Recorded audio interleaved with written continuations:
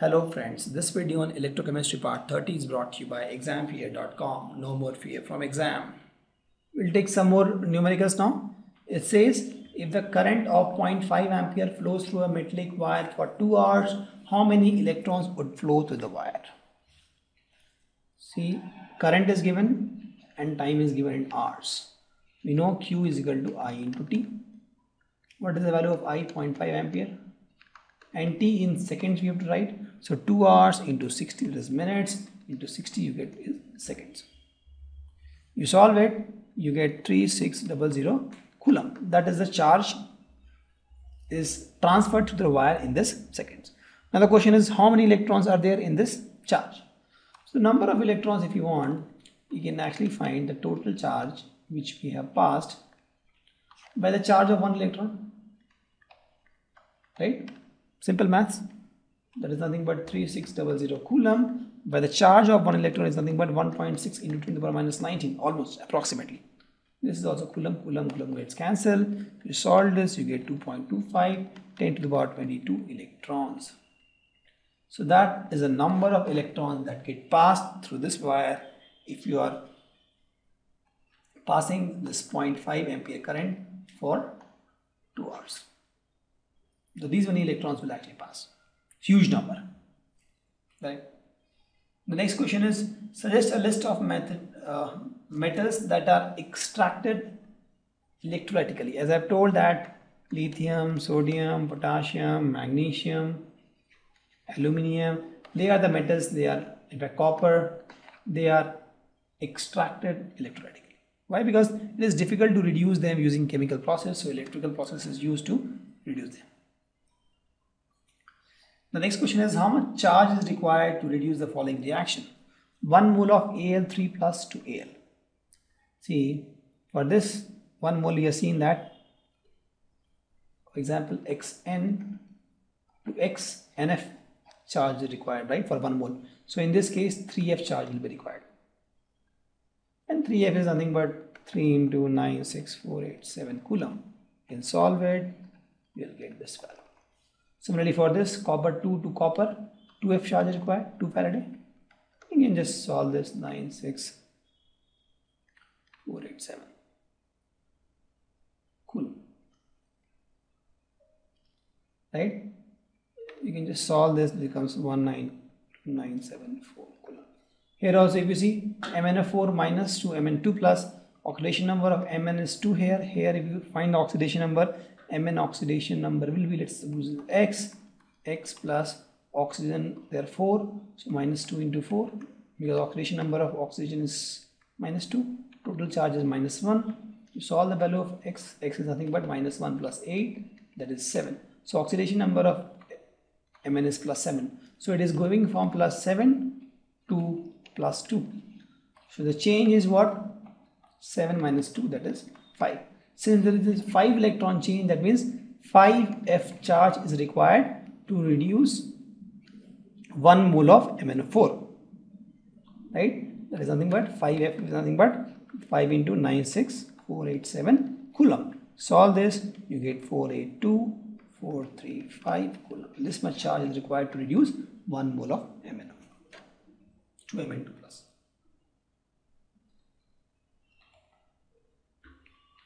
The question is how much electricity in terms of Faraday is required to produce 20 gram of calcium from molten Cl2, that is Ca plus 2, and 40 gram of aluminium from molten aluminium Al2O3, that is Al plus 3 charge.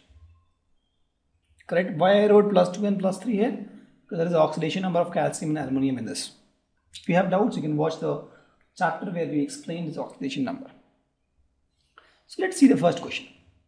I have Ca2 plus, it will take 2 electrons to become calcium.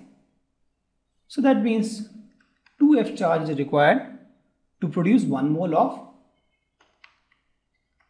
calcium. 1 mole of calcium is what? 40 gram calcium, because there is the oxidation number. So 2F charge is required to produce 40 gram of calcium. So if I want, instead of 40 gram, I want 20 gram of calcium, what I'll do is, I'll say 2F divided by 40 into 20. What I'll get is F. So F charge is required to produce 20 gram of calcium. Pretty easy. Let's take the next example. 40 gram of aluminium from Al plus 3. So if you see Al3 plus 2, Al, it needs 3 electron. So I'll say that 1 mole of Al, that is nothing but 27 gram, needs 3F charge. So 27 grams need 3F charge. 40 grams will need how much charge? 40 gram will need 3F charge by 27 into 40. You solve this, you get 4.44F. Means you need 4.44F charge to produce 40 gram of aluminium.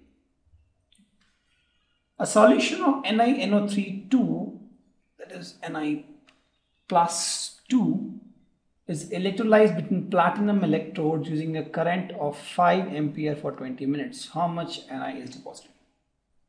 I know the current, I can easily find the amount of nickel deposited. See, current is nothing but I into T. What is the value of I? 5 ampere.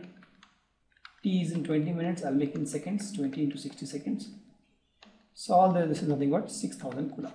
So I have got 6000 coulomb charge. I know that, what I know? I know that 2 Faraday, because this is Ni2 plus, will become nickel and it will take 2 electron. So 2 Faraday charge is required for 1 mole of nickel, and that is nothing but 58.7 gram of nickel. Correct? So I have 2F required. 2F charge will give 58.7 gram of nickel. 2F charge is nothing but 2 into 96487 coulomb charge will give 58.7 gram of nickel. How much charge I have? 6000. So if 6000 coulomb charge I'll be getting 58.7 by 2 into 96487 into 6000. Coulomb cancel and this gram is there. Solve this, you get 1.825 grams. So 1.825 gram of nickel you will get if you will connect this circuit for 20 minutes using 5 ampere current.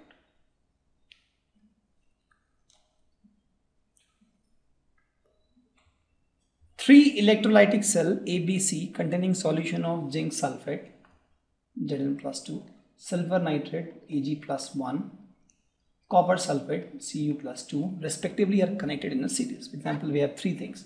So let's suppose this is A, this is B, and this is C. They are connected in series, and this is zinc plus sulfate, this is silver plus, and this is copper 2 plus.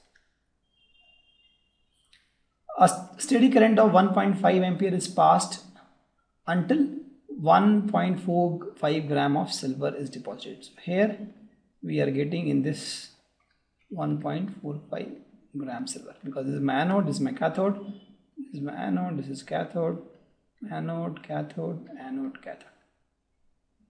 Right, at cathode I'll be getting this 1.45 gram of silver for this cell B. Now question is, how long did the current flow?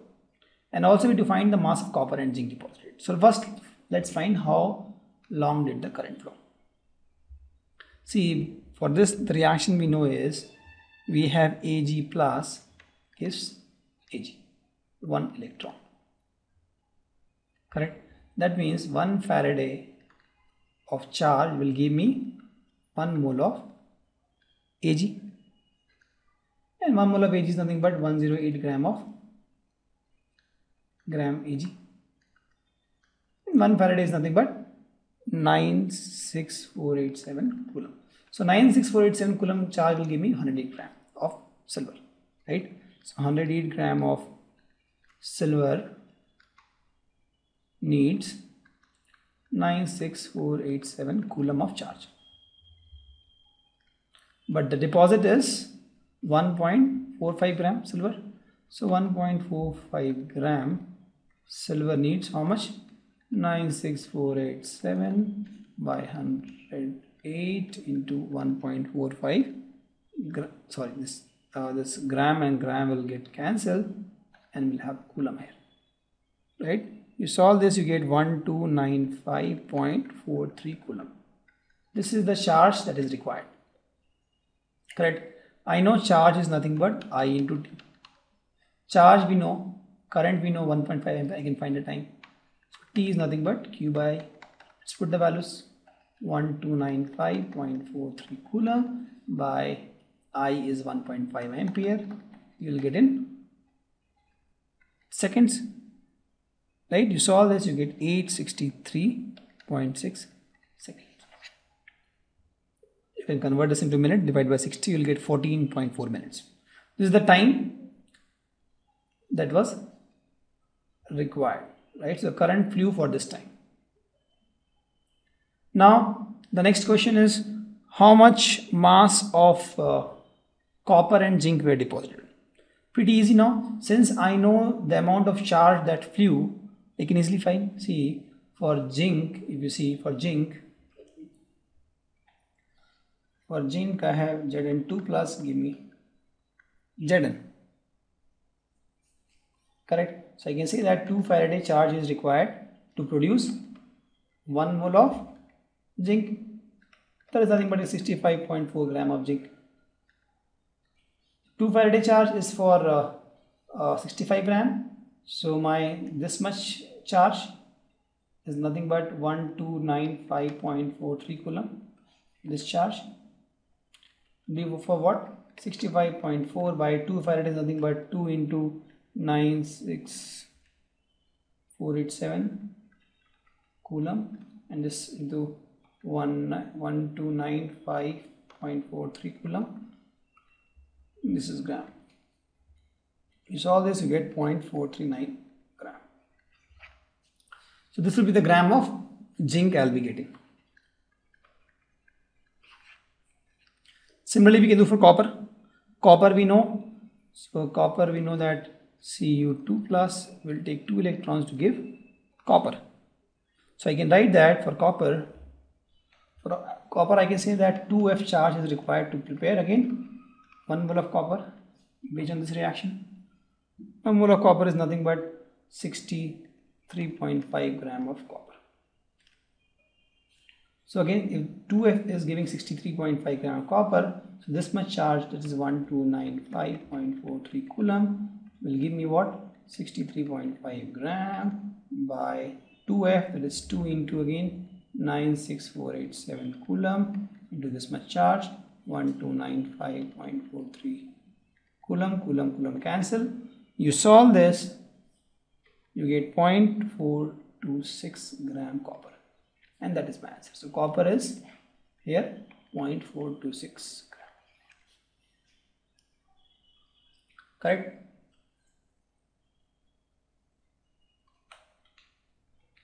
Let's see the application of electrolysis. We have seen this. We have seen the refining of metals. We have seen animation for this. It is used also for the extraction of active metals like sodium. It is also used for the production of water, oxygen, chlorine. We have seen that in so many numericals that water, sometimes hydrogen gas comes out, sometimes chlorine gas comes out. In fact, if you do hydrolysis of pure water, or if you do a hydrolysis of NaCl aqueous, you will see that chlorine gas comes out. Right? So it is used for hydrolysis, preparation of gases. As I've explained, it is also used for electroplating of metals. We have shown you the animation for this, and it is also used for electrotyping to create old monuments which needs a lot of human labor to create those kind of monuments pretty fast, to replicate those. These are the pretty good examples of applications of electrochemistry electrolysis process. Now let's first recap and see the difference between the galvanic and the electrolytic cell. If you see the galvanic cell, it is to convert chemical energy to electrical energy. Electrolytic cell is just reverse. It is used to convert electrical energy to chemical energy. So since galvanic energy, you convert chemical to electrical energy, work is done by the cell. But here in this case, you provide extra battery here and the work is done on the cell. Since work is done by the cell, that gives free energy, the free energy of the system decreases. Here the free energy of the system increases because you provide extra energy. Generally here we have two electrodes, they are in two different half shell. Here we have generally two electrodes and they are in the same cell. This is generally, not always. Here reduction is at cathode, oxidation anode. The rule is same here also because red cat and NOx is rule NOx, red cat. This rule is true for all electrochemistry, whether it is galvanic cell or electrolytic cell. So anode, oxidation, reduction, cathode. Here cathode B has positive charge, here cathode B has generally negative charge. That is, as I told, the negative and positive charge actually you can't specify. You have to see the cell and then you have to find where you are getting more electrons. So here generally we have positive charge in cathode and negative charge here cathode has. This is used for energy generation. It is used as battery also, and this is used in electrolysis, electroplaning, refining, gas generation, all those stuffs. Electrolysis is used. Thank you. Visit examfear.com to watch more videos, attempt free online tests, get free study materials, find tutors and mentors, and much more. Thanks once again.